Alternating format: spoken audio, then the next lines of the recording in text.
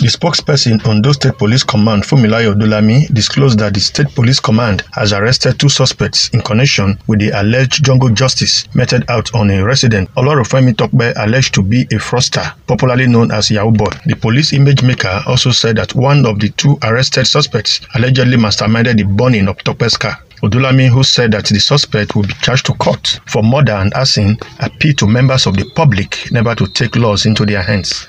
And in the course of this, a commercial motorcyclist was killed. It was a fatal motor accident. Unfortunately, rather for people who were around to help, because others too were also injured, rather than help save the lives of victims, they all resolved to jungle justice by burning the vehicle of the young man and also killing him. The 2 people have been arrested in connection with the case.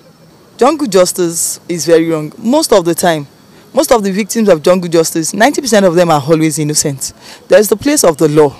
Ondo State government has also condemned the barbaric act, stressing the need for the rule of law to prevail in every situation. Recently, a 35-year-old man, Olorofemi Tope, who allegedly crushed 2 persons to death, injuring others, on Easter Monday, was stoned to death along Ijoka Road in Akure by an angry mob. From Akure, the Ondo State capital, Jonah Omorowa, ITV News.